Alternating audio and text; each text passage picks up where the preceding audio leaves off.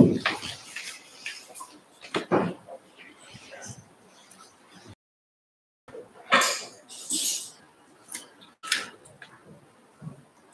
can all join palms and repeat after me. I take refuge in the Buddha. I take refuge in the Buddha. I take refuge in the Dharma. I take refuge in the Dharma. I take refuge in the Sangha. I take refuge in the Sangha. Keeping the palms joined.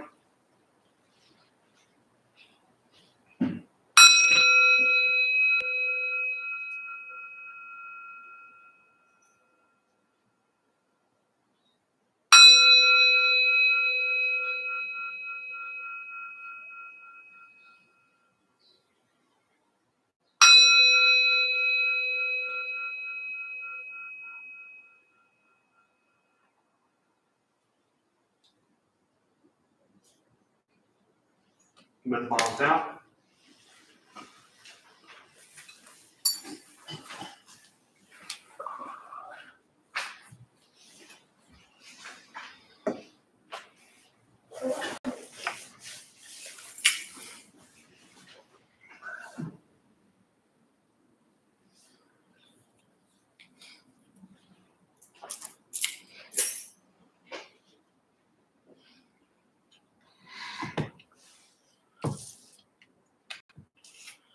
All right, good morning, everybody.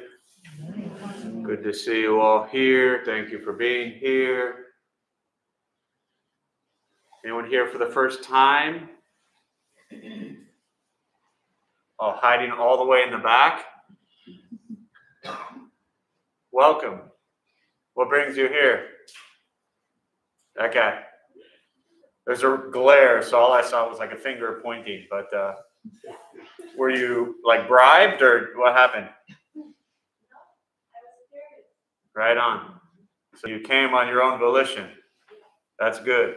Well, it's only an hour, and if you feel the need to run out screaming prior to the hour, feel free. Welcome. What brings you here? My friend. Also a friend. Those friends, man, they make life real difficult for us. It's funny because introducing people to like meditation or Buddhist stuff, or whether you're brand new to it or not, is always a interesting journey, because if you think back for each one of us, when you started this path, meditation, learning about Buddhism, whatever it was, there was probably a time in your life where you were like, yeah, not so much, and then we reach a place where we realize whatever other things we're turning to for stress or anxiety or anger or sadness or depression or whatever it is, doesn't always work so well. So we find ourselves somehow settling into this practice, and initially it's really difficult. It's not easy at first. Who's found it difficult, especially if you're newer to it? I saw a couple hands. You want to share why? Because you have to sit with yourself without distraction. Yeah, you have to sit with yourself without distraction. And how fun is it to sit with ourselves? Who else? I saw a bunch of hands. Someone over here said difficult. Yeah, Eric. Welcome back. Thank you. I guess conditioning our minds to behave a certain way is not an easy process. No, conditioning our minds to behave a certain way is not an easy process. And it's a lot of unlearning of the way we've been doing things our whole lives. And that's challenging. What else? Who else? Why? Yeah. I got a lot of bad advice. You got a lot of bad advice? Yeah. I told you to stop listening to me years ago. No, this was before I got your bad advice. Okay, great. Well, hopefully my bad advice was better than the last bad advice. Far superior. So far, so good. Awesome. Yeah.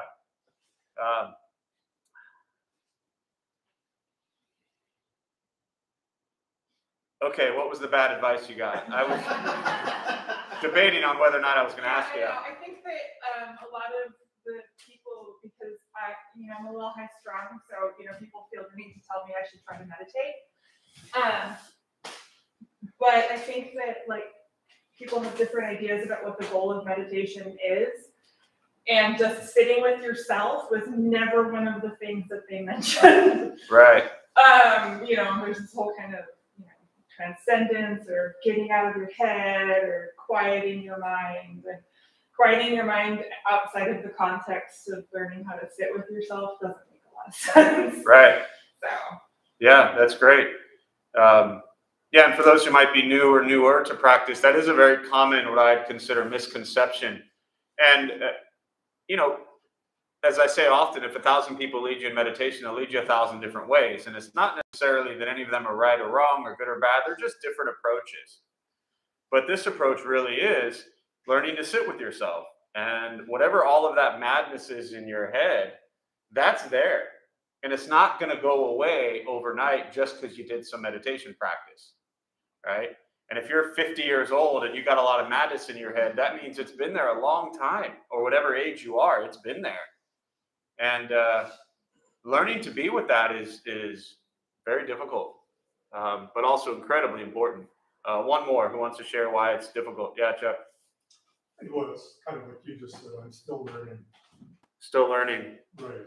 I think it's going to be a long. It's going to be a long time. Yeah. Recently there was somebody who I made, and it's a comment or kind of a comment and a bit of sarcasm and joke, but also truth. I referenced to somebody recently, I said, that's great. You've had that awareness. Now continue that, because it's going to take you about 7 years. And that was the number that just popped into my head. And they didn't like that response. Right? And that's because, well, I can't speak to why they didn't like the response, but very often a response like that comes from a place of thinking like, well, no, I'm doing this now, so I want it to work now. We're conditioned to have things fixed or healed or corrected or changed. Instant gratification, instant enjoyment. And we don't often like things that take time. So this practice, it's something that will take time. But as long as you're patient, which I know everyone in this room is, you'll be fine. So, and to all of our YouTube followers, good morning to you as well. Thanks for being here. Feel free to say hello, introduce yourself to the other folks online there. And when we get to questions, I'll be happy to do my best to respond to you as well. So we'll start with a meditation practice. A couple things I'll tell you before we begin. Nothing's going to happen to you. You're not going to float away. You won't have any mystical, magical experiences. The mind that races all day long is not going to shut off. Don't judge your practice. I mean, you don't ask yourself, is this working or not working? Are you doing it right or wrong? We're just going to sit and breathe. You'll hear sounds inside the room, sounds outside. This is life. Life is filled with chaos. And this practice is learning to get quiet and still within all of the chaos. Posture, you just want to be comfortable. If you are in a cushion, just slide into the front third often helps. Benches or chairs, also pushing the stomach forward, allows the back to straighten. Shoulders are relaxed. Hands can be on the knees or in the lap, whatever's comfortable. If you need to move, simply move. Scratching your leg or arm doesn't make you a bad meditator. Just means you have an itch. And as a reminder, you won't think nothing. You're not trying to shut off your mind. You're just going to be aware of it. And I'll say things periodically to remind you to come back to present moment. I'll guide us as we begin, and then we'll settle into a little bit of silence.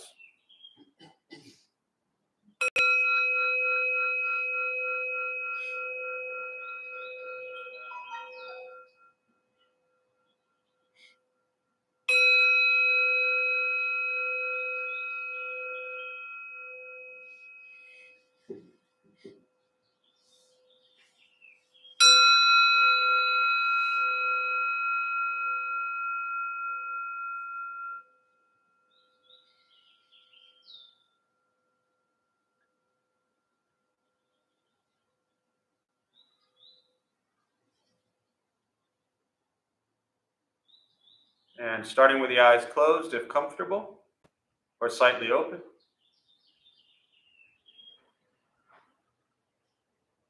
Mouth is open or closed.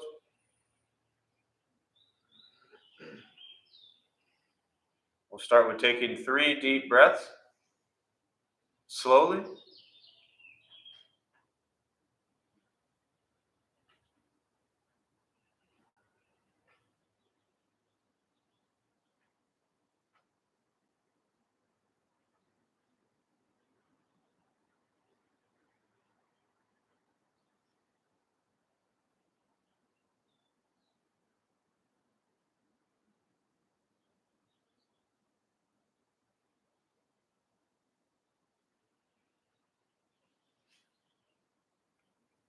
And eventually, we'll settle into a natural rhythm of the breath.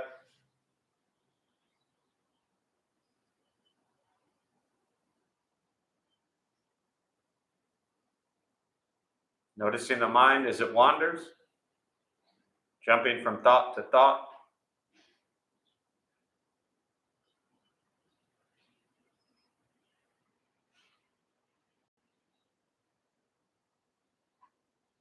We'll start with gently guiding the attention, focus, to the stomach or chest.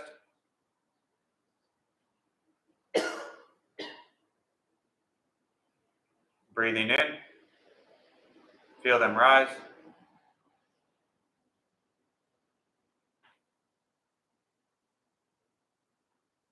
Breathing out, they fall.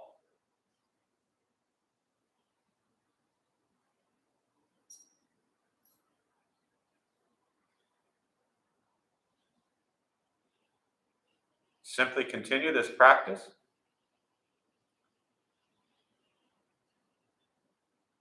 Observing sensation of breath.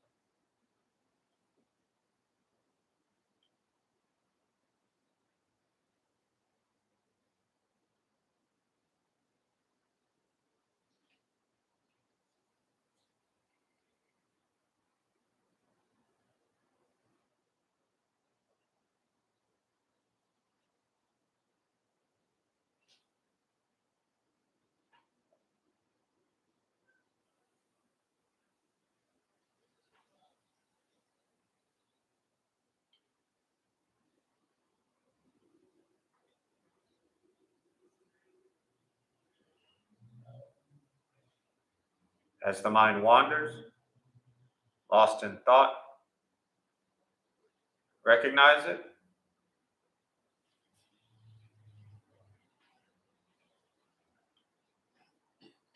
Release that thought. Return attention, focus to the breath.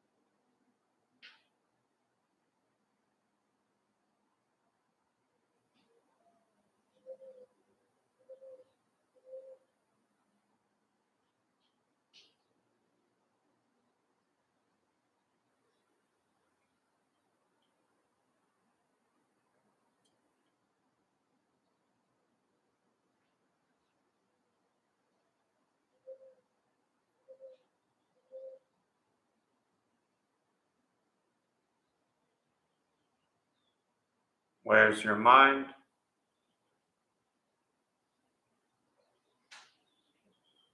Lost in thought?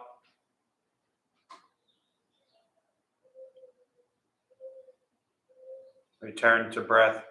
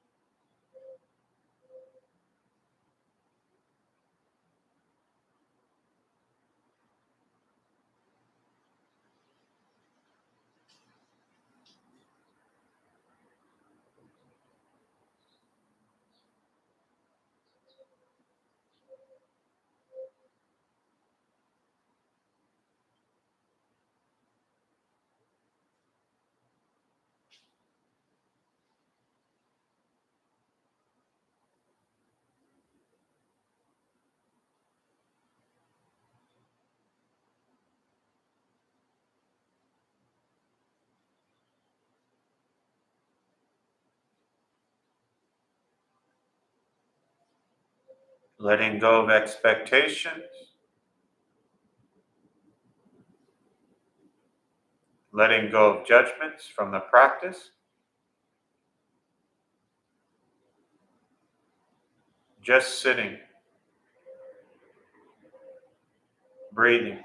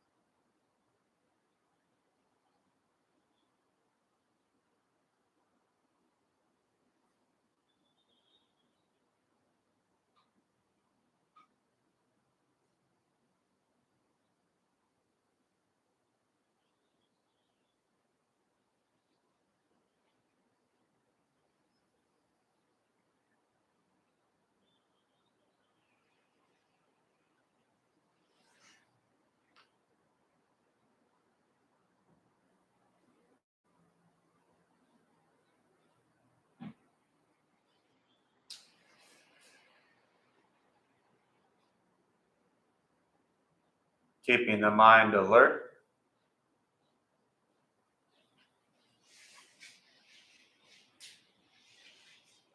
Aware of each sound.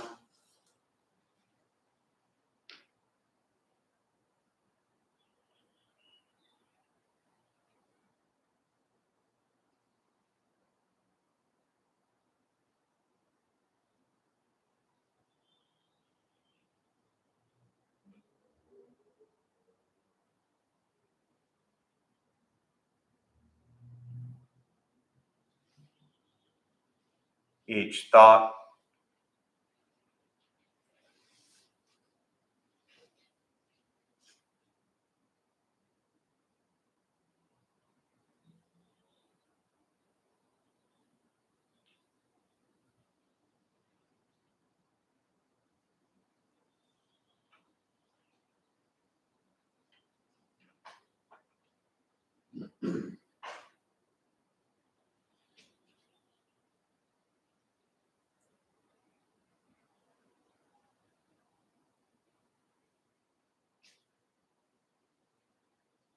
Each physical sensation.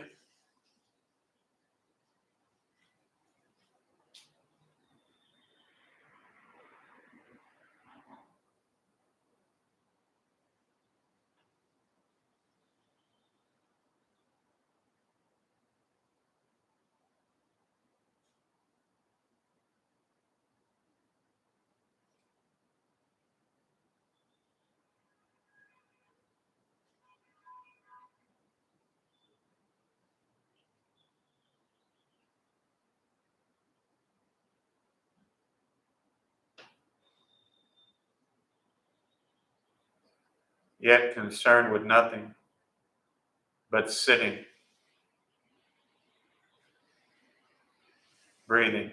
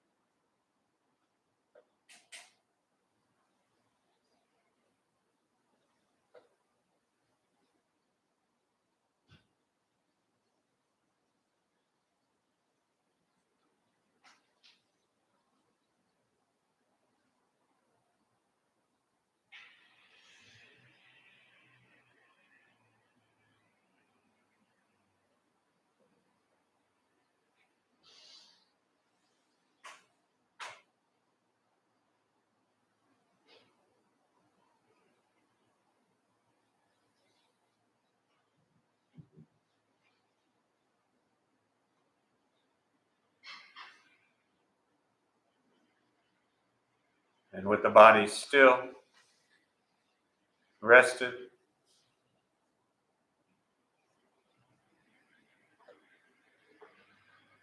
and the speech quiet, aware of all sounds.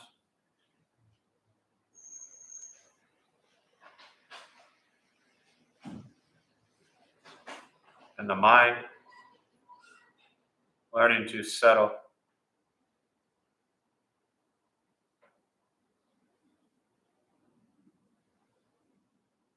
know what it's like to just sit and breathe.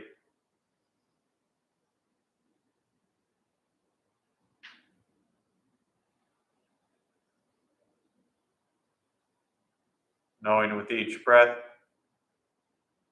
there's nothing else to do.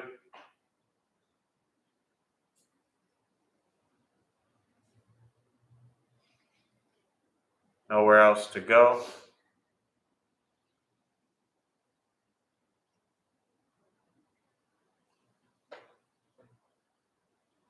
No one else to be.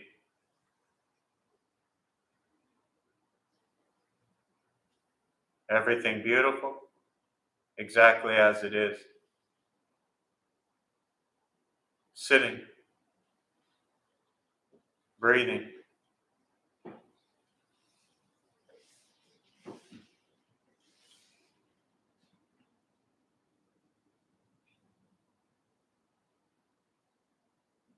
Once again, taking 3 deep breaths, slowly.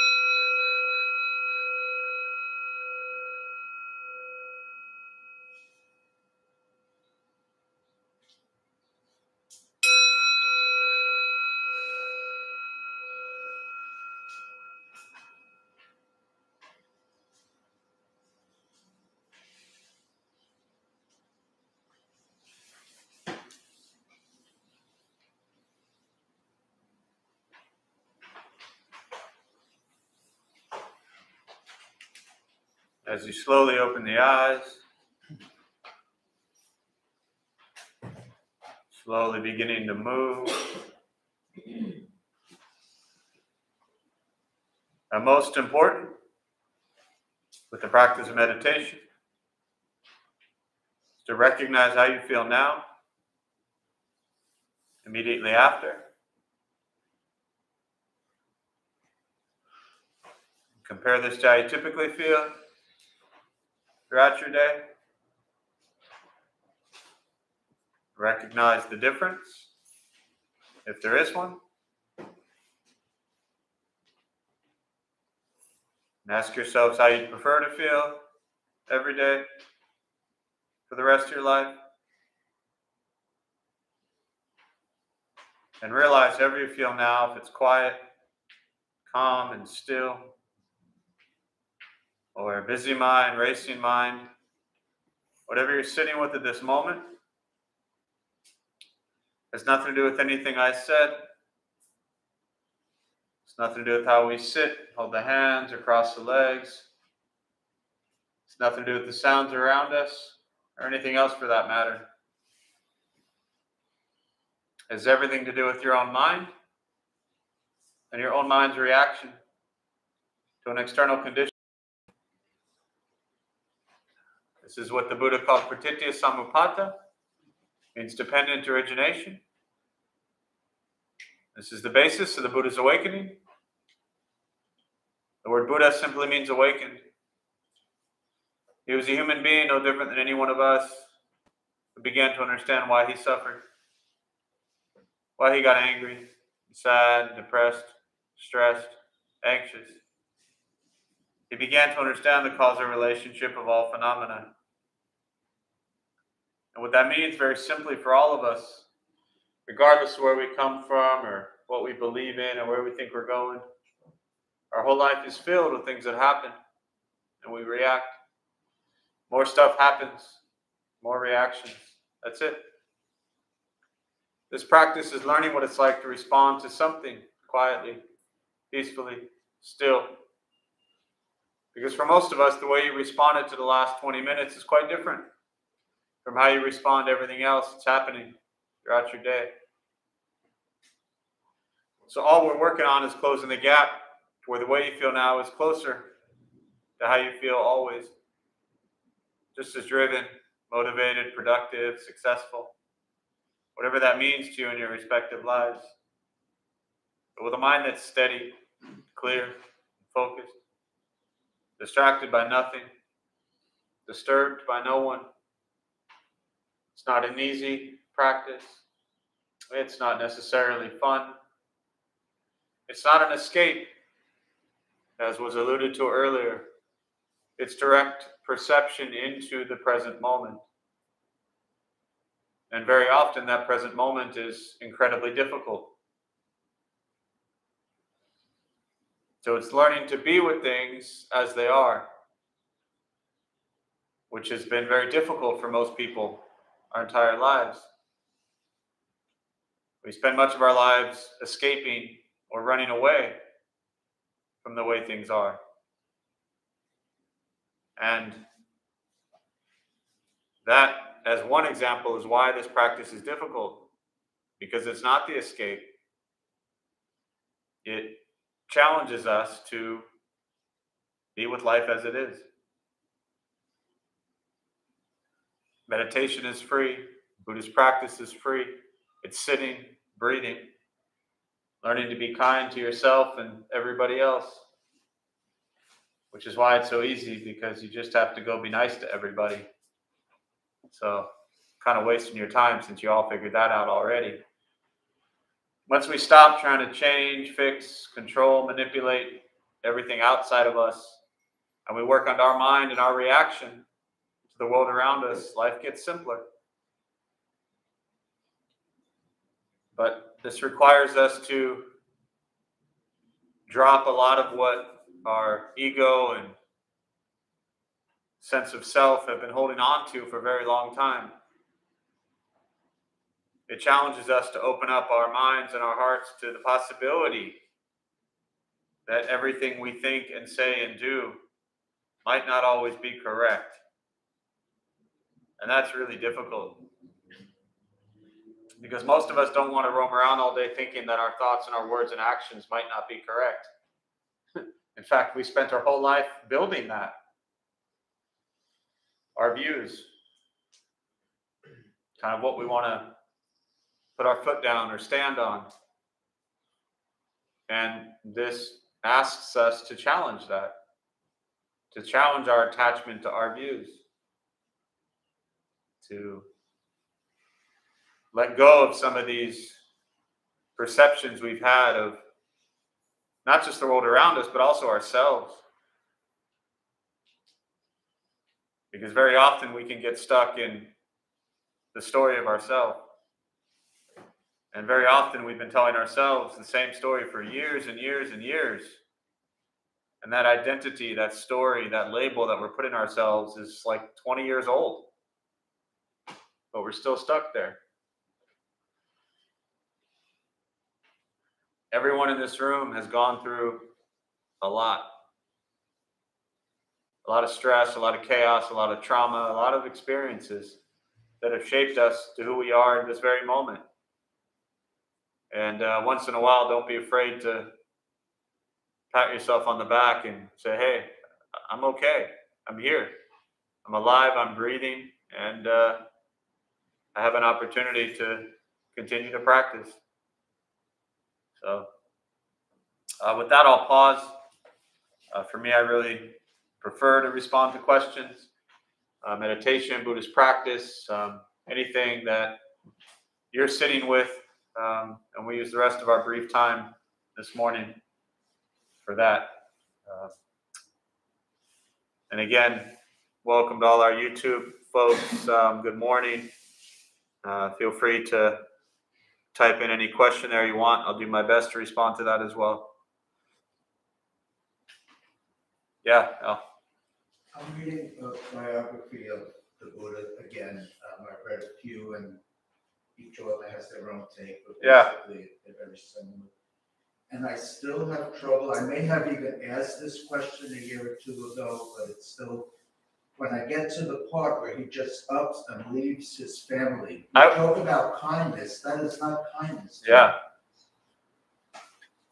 I let you finish, but I've been sitting with Al for years, and I almost cut you off, and I was going to finish your question because I knew the question you were going to ask. And yes, you've asked that many times. And yes, you're a father. And yes, you can't even imagine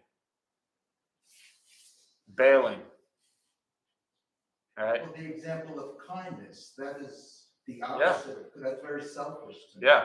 And at that time, he was not awakened. He was not what we call the Buddha. He was, well, even when he became called the Buddha, he was a regular dude, but he was just a regular dude. And he suffered, and he was lost, and he was confused, and wanted to figure out how to liberate from the cycle of birth and death. Now, this is one key element that's really difficult for people that grew up in a culture, which is for the most part, just about everyone in this room, unless I'm mistaken, maybe one or two of us grew up in a culture where we were raised to believe. Was anyone here raised to believe in rebirth or reincarnation? No, one. Okay. So most of us were not raised with the idea that rebirth is a thing. The reincarnation is a thing. At that time, and I'm going to start with this and I'm going to back up, but to put this really into context, you have to understand that that's what they were taught, is that they're going to be continuously reborn, and with birth will come suffering. And that the only way to liberate from suffering was to free yourself from the cycle of birth and death. That's what they believed.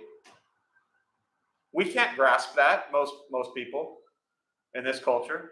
It doesn't make sense to us. It sounds like some weird thing that they believed a long time ago. But I'll tell you what, the thing that most Western people believe today would have been completely bizarre to them at that time. India, 2,500 years ago, if you told people, hey, you got one life and this is it, buddy, they would be like, what? You're nuts. No, we're going to be reborn endlessly on the wheel of samsara, the cycle of birth and death, until we free ourselves from the cycle of birth and death. That's what was taught. Everybody believed that. That was the Hindu belief, the Hindu religion. And the practice was to free yourself from that. So I'll back up to the actual point that you're asking about, but I just want to take this approach with you, or for everybody really, to understand that the mindset at people, or of people at that time, was not, this is my husband, this is my wife, these are my children, and that's it. The mindset was, this is my life, this life. And that in the past, I had other lives, other wives, other husbands, other children, other mothers, other fathers, other sisters, other brothers, it's just endless. And in the future, it's going to be the same. Endless. Everybody believed that. So when you look at, and to back up for those who might not know, when the Buddha was 29, with a wife, with a child, as a prince, which he was, and he snuck out in the middle of the night, he saw the 4 sights. It's known in Buddhism. He saw old age, sickness, death, and an ascetic. A very simple, like a monk or nun, wise person. And he went to his buddy Chana and he said, what's this old age, sickness, and death stuff? Because it was predicted when Siddhartha was born that he was either going to be a great king or like a Buddha. And so the father wanted him to be a king. So he protected him. They knew as a child he had so much compassion. I talked about this last week where they were killing the birds, shooting slingshots at the birds, and the bird fell to the ground, and he saw the bird in pain. He was like 8 or 10 years old as a child. And this like burst of compassion came out in him as a child because of the harm he brought to this bird. So he was such this like compassion flowing through this dude, but his father wanted him to be a king and rule and kill. So they sheltered him. Anytime anyone in the palace got old or sick, or anytime anything like a flower wilted or died, they removed it. They never wanted him to see that those things existed because they knew he wouldn't stay. And then at 29 years old, he sees all these things. He comes back and he says, I can't live like this, spoiled with all the wealth, all the riches, all the everything, when I know there's a world of suffering. And I know that we're going to endlessly continue to be reborn into a world where we're going to suffer. He wanted to figure out how to help people from being reborn. That was what he wanted. The reason that most people can't grasp what he did is because we can't grasp that we're going to be reborn. We think this is my life and that's it. But what he realized was that people, his wife, his children, his birth mother, his mother died at birth, his aunt raised him. His mother died giving birth to him. They said that was the first moment that he felt that sense of loss because his mother died at birth when he was born. But so when he left, he kissed his wife, he kissed his child, and he left. And that's the part that people kind of single out. And I get it. I'm not a fan of leaving your wife or child. I'm not saying, yay, do that. But I'm trying to put in a context what was going on at that time. Right? This is not like a green light to just go home to your family and be like, yo, peace out. I went to my Buddhist thing. I'm out of here. That's not the message. He wanted to figure out, knowing at that time that his wife would continuously be reborn and suffer, his child would continuously be reborn and suffer. He wanted to figure out how to end that cycle. So he roamed the base of the Himalayan mountains for 6 years and studied and practiced and figured out why we suffer. And then spent the next 45 years teaching. We suffer because of greed, anger, ignorance. We lack compassion, generosity, wisdom. And if we work on these things, we can neutralize our karma and enter into nirvana and not be reborn, where we're going to suffer. So he came back at 35 years old. That's that teaching. You've heard me say this a million times. He taught the Four Noble Truths, that image up there above the exit sign, the first 5 guys who saw him teaching. And they were like, there's Siddhartha. Not there's the Buddha, there's Siddhartha. There's the guy. He looks like he's figured something out. Let's sit with him. He taught them the Four Noble Truths. Life is suffering, the cause of suffering, the ending of suffering, and the path. And they said, we will call you the Buddha, which was just a word that meant awakened. So they viewed him as an awakened being. And as I just said, he taught for 45 years and he died at 80. But when he came back after after awakening, he came back to wife, he came back to child, he came back to family. They all became monks and nuns. I don't know what's in anyone's mind or heart sitting in this room. So I'm not going to pretend to know what was in Siddhartha's mind or heart 2,500 years ago. But my guess is somebody that lived the life that he lived, his purpose was to heal people from suffering. And that's the journey he had to go on to then come back and teach people how to end their suffering. And I find that really beautiful.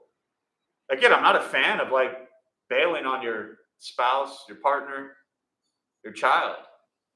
But I look at what was his intention. Yeah. The commentaries also talk about he and his wife had all these riches. They had all these, they could do anything they could possibly want. And yet they couldn't stop aging, illness, and death. And his wife knew what he was doing. It wasn't like he middle of the night, screw you guys, I'm out of here. Yeah. It was an inevitable path. So it was a spiritual journey that he had shared with his wife that he was going to take. Yeah. And so what Jonathan's talking about is there's what's called the sutras, which are the teachings. This is the sastra, the commentary. So in the Pali Canon, you have the sutras, which are the teachings, the sastra, which are the commentaries on the teachings. Then you have the Vinaya, which is the code of conduct, the moral ethical behaviors taught by the Buddha. So what he's referencing is the sastras, the commentaries on the sutras. So completely different context from just this idea of like leaving. Yeah. I think that like I myself have had to leave my children. And I maybe from the outside, it did not look like the kind thing to do. Yeah. But ultimately that was the kind thing to do. And I happened to be reunited and everything worked out differently, but I've known a lot of people who've had to leave their children. Yeah. And so it's not I guess under certain circumstances it wouldn't, I mean, I also know people who just Sure. needed, Sure. Yeah. And so it's not, I think that the context of this is very different. Yeah. So it's hard to imagine if you're the caring person who's competent and capable stepping away. For sure. But if you have something that ultimately is going to bring back something better in the lives of the children, Right. stepping away is the right thing to do. Right. And I think that's back to kind of Jonathan's example for those who maybe didn't hear it in the back, or is that they recognized, him and his wife, that they had the wealth, the riches, they had the material possessions, they had everything they could to the means to support. But what they couldn't do was stop old age, sickness, and death. And that's what they wanted to try to figure out. And again, at that time, that's what the practice was about, was to free yourself from being reborn, and also never understanding the reasons, or never knowing really the reasons that anybody does anything. And I think it does come down to the intention. Yeah. Other questions?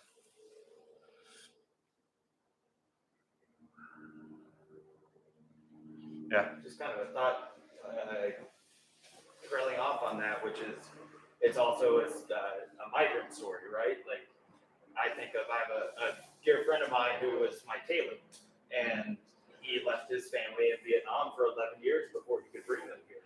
And, the history is filled with people leaving their families to create a better life, and I think that's really what this story is about. Yeah. Yeah, I've never viewed it as like a running away from responsibility type of thing. I've always viewed the different pieces I've read about him going on his journey as a way to really make life better. And a very tough choice for him. Yeah, of course. Yeah. Yeah. I have a more specific to meditation question. Sure. And it's like a physical question. When you're meditating, I sometimes get this like feeling of like unbalanced or dizzy, or like I'm swaying. Yeah. Is that happen? Or is it just? That means you've attained, like you're like right there. Somebody got there today, I don't know. Here's what I'll share with you. So the question for those, just to repeat, is when you're meditating, you're saying sometimes you get like either a dizziness or a swaying kind of feeling, right? So question, your eyes are closed, you're meditating, right? Okay, so here's my suggestion. Eyes open. Now, for me, with the Zen practice very specifically, it's an eyes open meditation practice. So when I'm leading you all here, my eyes are open. I mean, I'm not like staring at you all, but my eyes are not closed. And in a very practical way of looking at this, how do you live your life throughout your day? Eyes open or closed? when you're not sleeping. Eyes open, right? And if the practice of meditation is learning not to be good at meditation, but to cultivate a sense of calm and settled and, the peaceful, easy feeling, for you Eagles fans, then it helps for me to recognize, okay, well, I want to learn to do this with my eyes open so that when I'm out there in my life, I can have that same way about me. Often when we close our eyes, and this isn't addressing your question at all because I honestly don't know, but I'm giving you another practice to try that might probably cut through this. Often when we close our eyes, all kinds of things happen, right? We feel dizzy, we feel unbalanced, we daydream, we get lost in la la land, we fall asleep, right? All kinds of things happen. When your eyes are open, you're just sitting there staring at the ground. And so the practice, and you can all try this with me. So close your eyes. And then as you open them just to where you can start to see and to where you're gazing off the edge of the nose, not at your nose, you'll get dizzy, but about 1 foot to 2 feet in front of you, at the ground or at the chair or whatever's in front of you. So your eyes are open and you're gazing down at one spot. So if I were to look at you, like right now I'm looking at you, it looks like your eyes are closed, but they're actually open, right? I'll take that as a yes. Did you see the difference there? So my suggestion is next time you do meditation, or the next few times, try that way. Because that will just, to me, bring you to present moment. Like here I am, sitting, looking at this little spot on the wood table. That's it. Thoughts will still come and go. Ideas will still come and go. Sensations will still come and go. But maybe that kind of unbalanced feeling you're talking about, might go away. Does that help? Yeah, it's a good thing to try. Yeah. I did want to add, sometimes I zone out so hard I stop breathing, and that will make me dizzy, so I add that experience. Yeah, I always recommend to continue breathing. It tends to make the practice easier, so yeah, for sure. And kind of like I alluded to earlier, it's good to try. If you're all used to just doing eyes closed, then try an eyes open meditation, see how that feels for you. And it doesn't mean one is better or worse. It's just different ways to experience meditation. But when we can cut through this idea that meditation means something that's supposed to happen to us, or that we're supposed to have some big aha moments, you're just learning to be with life as it is.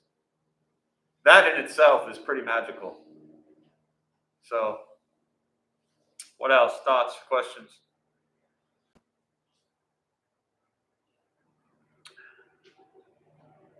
Back to that other topic, I'm left with a little bit of discouragement because it's been 2,500 years and we still are suffering with disease, old age, and especially death. Some people might avoid the first two. Yeah. So we haven't really progressed very much. It's really discouraging. Well, no. You're at the risk of saying this and sounding rude, you're missing the point. I've known you long enough to I didn't know how else to say that, right? If you were brand new, I would have found a gentler way. But the point is that as long as you are alive, which last I checked, you're alive, you are going to age. You are going to get sick. You are going to die. As you're living your life, that's just what happens. The purpose is not to figure out, and that may be my fault for being a little unclear with that, but what the Buddha taught, which was a way of how things were at that time, is that as you are born, that's what we all get. So I'm not suggesting that you figure out now while you're alive how to stop aging, stop sickness, and stop death. It cannot be stopped. It's how you live. Yeah. It's how you live, but the point of what the Buddha was teaching was that the only way to escape aging, sickness, and death is to no longer be born. We're already born, so don't try to stop aging and sickness and death. Right? And so that's where I might have been unclear, not just for you, but for anybody. So I appreciate bringing it up. Like when you say discouraged, as Buddhists, we're not like waking up and thinking, okay, how am I going to end my aging? How am I going to end my sickness, whether it's physical, mental, emotional sickness? At some point in time, this body will stop working. And then I will die. That's guaranteed. 100%. As soon as I am born, that's what I get. I get aging, not even old age. I get aging, I get sickness, I get death. That's just life. So we're not trying to stop those things. We're trying to respond to that in a gentle, kind manner and experience lots of beautiful moments throughout your day. And live with less greed, less anger, less ignorance, less pride, less ego. And again, to me, it's never about trying to convince people of rebirth or reincarnation. It's completely irrelevant. But in this context, all the Buddha was saying was the only way to stop that is to get off of the wheel of rebirth. That's what he was saying. No one here came here. You didn't come here because you want to stop rebirth. You didn't wake up today and say, like, I'm going to go to the temple today because I don't want to be reborn. I would like to. You'd like to, yes, but, but that's the idea. So does that make more sense? Yeah, I get it. Yeah. Yeah, so my fault if I misled you all in thinking that, the goal is to stop that while you're alive. But I think the most important part of this message really, and you kind of mentioned it, I think there briefly, is it's not about the aging, the sickness, and the death. It's about us being alive and how are we living our life? How are we responding to aging and sickness and loss and death and things like that? And if we can do that with a kind and gentle heart, then it makes all this time that we're alive more pleasant and more enjoyable. But if we carry anger and hatred and resentment and guilt and shame and all these things that we tend to carry in our lives, it can make being alive miserable. And, this is a very beautiful, precious gift we have, this human life. So don't waste any of it being miserable. The clock is ticking, folks, So enjoy your moments because we don't know how many we'll get. So, yeah. All right, so with that, we'll close. We'll join palms. We'll do a transfer of merit. May any merit gained from this practice be transferred to all beings in all directions. May the merit gained be transferred to the 6 million lives that have been lost during this pandemic and their family and friends who continue to suffer during this time, and to all of those in Ukraine and surrounding areas who suffer at this time. May they all be at peace. May we all be at peace and free from suffering.